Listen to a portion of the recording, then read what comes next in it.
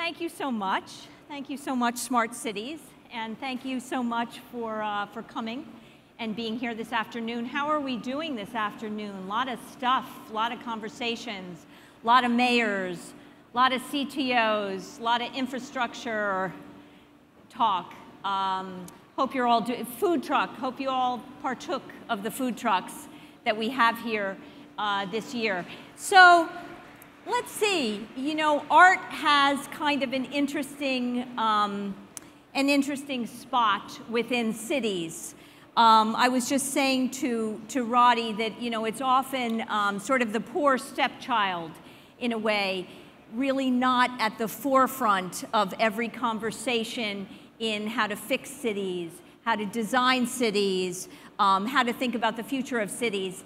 And yet, we have someone here who has been thinking about and actually acting upon the importance of art and technology combined in cities for quite some time, and most recently with as the director of Eyebeam here in New York, in Brooklyn. How many of you have heard of Eyebeam? And how many of you have been there? Yeah, so we've got a few. So that's great. So first I'm going to let Roddy speak a little bit and tell us a little bit about what Eyebeam is and does. Yeah, absolutely. Thank you, Dawn, and thank you, Smart Cities, for having Eyebeam here today. It's really a pleasure to get to share what the organization does and also to share some of the learning that we've had around our relationship to cities at large. And so it's a really nice opportunity. Eyebeam ensures that artists are at the center of the design and invention of our shared future. And we do that through a very generous support program through residencies and fellowships to launch visionary projects by artists that are critically engaged with technology. And what we find is that by sort of breaking down those two barriers, suddenly we've broken down all sorts of barriers. And we're no longer just talking about art and technology, we're talking about society, we're talking about cities, we're talking about how cities connect, how people connect, and putting artists, for us, we very strongly believe that putting artists at the very center of that conversation and not at the periphery, as you were suggesting, is not just a kind of, what's the word? It's not a only generous thing to do. It's actually a critically necessary thing to do in order to see around corners, to have a more critical understanding of what technology's impact can be on all of us as members of a larger culture, and in many cases to invent possibilities for the technology that simply would not happen otherwise. I can list some examples. We've been around for 20 years. Yeah. In the early days of Jonah Peretti working at Eyebeam, he was having conversations with artists that were in residency and fellowship at the organization around conceptual art and thinking about what these techniques that were being used in the art realm, how those might actually carry over into creating media that has the kind of agency and the distribution of what eventually became BuzzFeed. Right. Aya Badir, in the early days of Yep. the founder of Little Bits, award-winning startup, considered herself an artist, even though she was an MIT-trained engineer, came to Eyebeam, made art for several years, suddenly got the idea of putting electronics together in a way that doesn't require soldering, launched the first iteration of Little Bits at Eyebeam, and really was informed deeply by the process of thinking artistically about how these components could be used to create essentially objects and worlds that wouldn't exist otherwise, which is basically all that artists do. So I feel like that sort of design thinking coupled with technology didn't really play a huge role in our in many city governments, local and otherwise, until sort of recently. Mm-hmm. And I feel like now, we've got CTOs and CDOs just in New York City alone. Chief Digital Officer, Chief Digital Officer came in the later years of Michael Bloomberg's administration, and Chief Technology role came just in de Blasio's time. So, you know, tell me how you feel about that sort of thinking process and those kind of creatives, you know, really being within governments and using data in a certain way. Is it important? Is it gonna? Are we going to get more of that? Should we have more of that? Yeah. I mean, I think it really, you know, I think, again, kind of the big picture role of what artists do for society is they ask questions. And I think if there had been a, you know, artist in an executive position at Facebook 10 years ago, then things might have played out a little differently. And I think interesting. And frankly, at Eyebeam, you know, we like to say that we kind of show what's going to happen 3 years in advance by surfacing the work that our artists are doing. We had artists that were talking about things that are on today's front page papers about 3 years ago. Yeah. And I can, you know, I think it's a safe bet that the people we're working with today are showing us things that we should be thinking about 3 years down the road. Right. And I think that the more cities can both support individual artists, but even more than that in some ways, creating the infrastructure necessary for arts to thrive, for artists to be supported, whether it be the work of DCLA here in New York, or thinking a little more broadly in a more kind of visionary manner, as in some cases I believe the Bloomberg administration did in terms of the role of arts within cities. That component is something that, in my opinion, is still to be leveraged. It's something that still could play a larger role in both city planning, city government, city design, and just asking the right questions simply. Right. Well, you know, I also feel that you know, New York is such a culture, has always been really a cultural hub, right? Art has always been part of our city in particular, and a really important part. The technology piece within that, much newer. And a place like Eyebeam, of course, even before you got there, I actually briefly ran New York Tech Meetup out of Eyebeam, very briefly. You know, because they were open-minded. You know, what does New York Tech Meetup have to do with a place like Eyebeam? Well, you know what, Amanda kind of got it and saw there were some, you know, technology people, you know, who had a more of a design perspective like that. So that's super interesting. You know, how important is technology piece within cultural institutions in general? Certainly at Eyebeam, it's prominent. What about our other cultural institutions? You know, seem to have digital departments in so many of our long-standing, more traditional museums as well. Yeah, I hear you. I mean, I think that it's. I mean, I think we're at the cusp of a sea change of sorts. I think that when I speak to museum leaders, they are understanding at least the beginning of some of the challenges they may face if they don't engage technology in a more kind of meaningful way, and that's not just through museum technology, but now as internet culture is essentially the culture that we all live in, that divide will become even more prominent for those who don't sort of step up to that. Right. And I think at the end of the day, simply creating an environment, I think there's so much to museums that is so unique and so special in terms of creating a space that you walk into, and as soon as you enter, you're in a very directed space for the celebration of art in many ways. Well,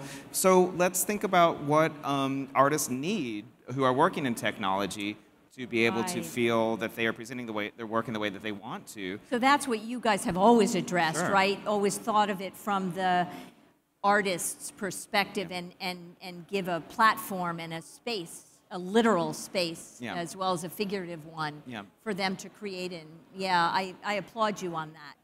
And I think in terms of the, maybe this is just from working at Eyebeam, the technology component of what we do just feels so a part of everything that we do. Sometimes I'm surprised when it's not more.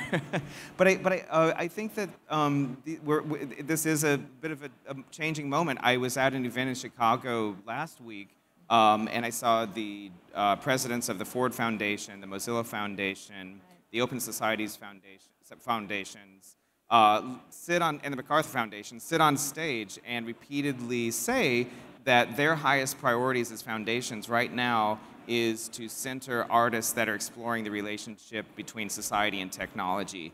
And wow, I'm super happy to hear that that conversation was happening. I was actually speechless to hear that kind of affirmation from the foundation world of the necessity and simply the urgency was something new to me. I had not heard that level of commitment.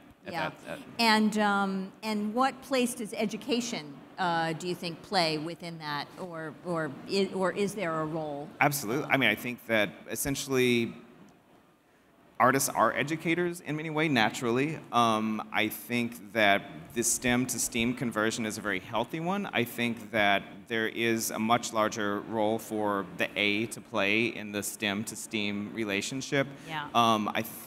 Really, if there's anything that can help technology education become more digestible, I think it is through arts practice and through a very hands-on. I mean, we've seen success cases over and over again of students coming in, being a bit overwhelmed by very complicated technological learning situations.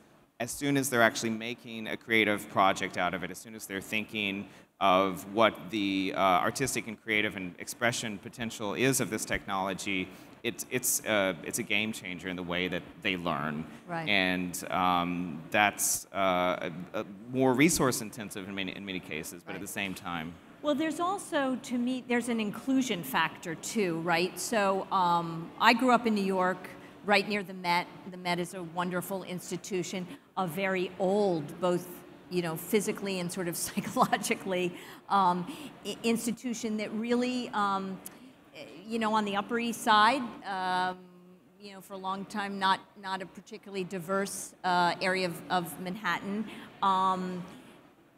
How important is our cultural, is the inclusion piece of cultural institutions? I feel like even a place like the Met has certainly expanded their vision from early days, or certainly from when I was growing up. You're on the other end of the spectrum, sure. Right in Bushwick, yeah. Right there. But even when you were in Chelsea, yeah. Really sort of open to the broader community and trying to make a space for that.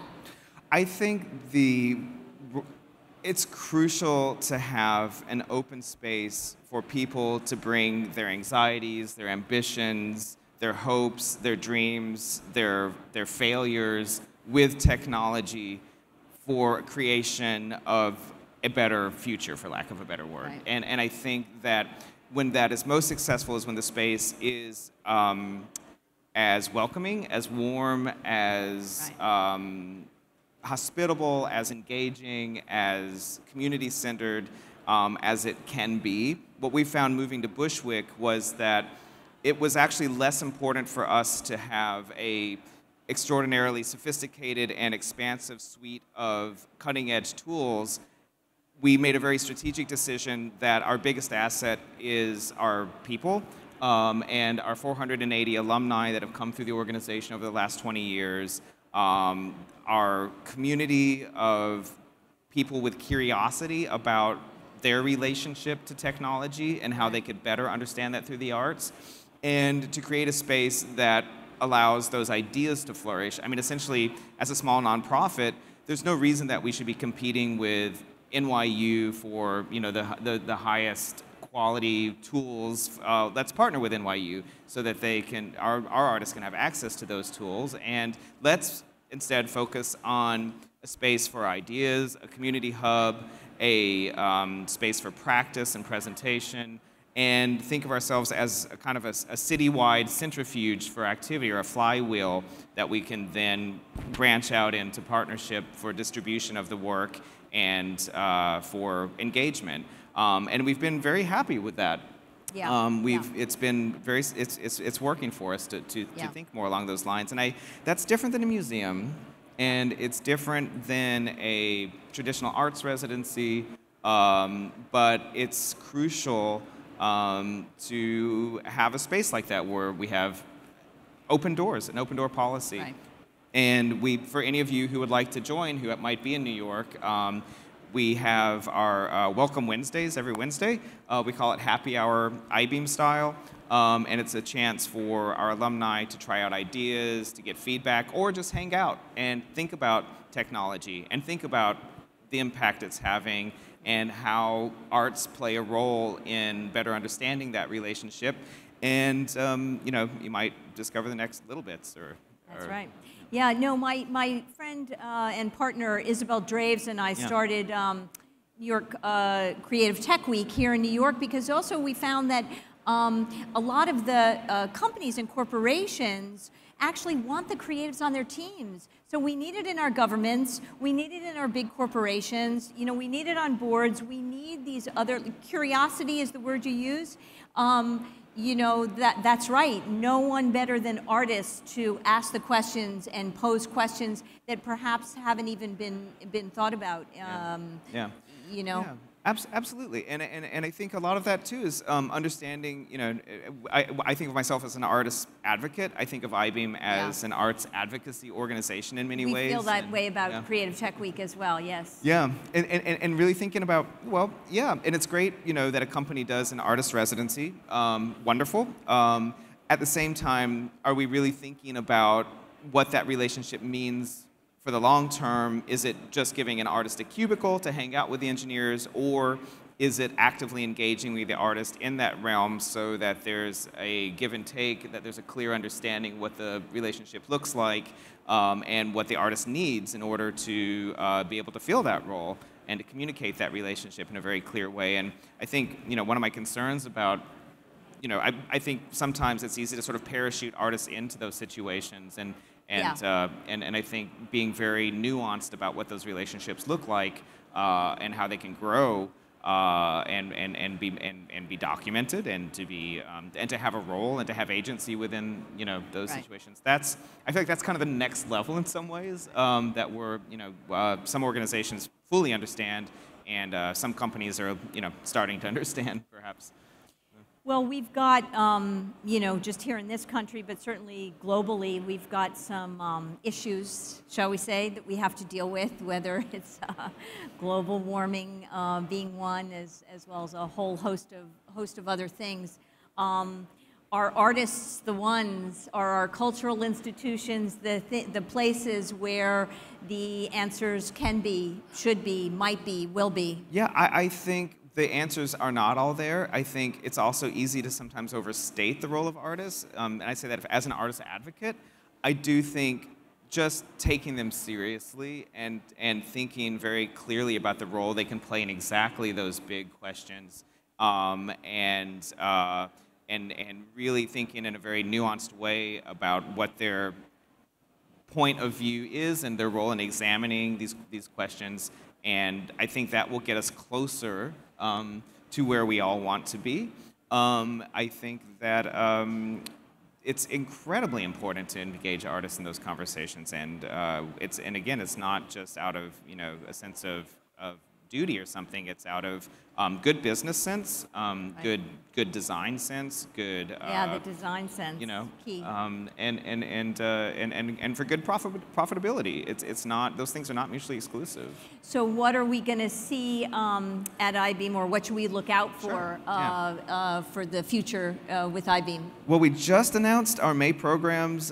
So we have actually on Monday we're holding a day-long symposium around technology and how we see in 2018. It's in collaboration with the International Center for Photography. It's going to be out in Bushwick at the Knockdown Center.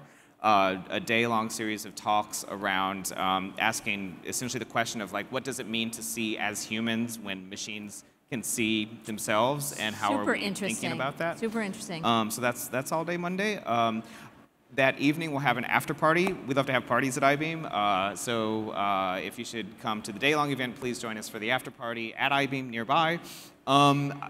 In February of next year, we're holding a major exhibition called Refiguring the Future that brings forward voices that have traditionally been marginalized both in the art world and the technology world, and considering issues around access, accessibility, technology. So you've got you're hitting all the points, you know? Yeah. That's why Eyebeam is amazing. Yeah. It's a big year. That's so awesome. Please stay tuned, and it's really a pleasure to get to share some of the work that we're doing with you and yeah, so I welcome you all to look out for Eyebeam and what it's got in the coming up in the future. And actually going on right now is Creative Tech Week. Yep. We've got a VR party tonight and a crypto creative panel tomorrow and a conference on Friday.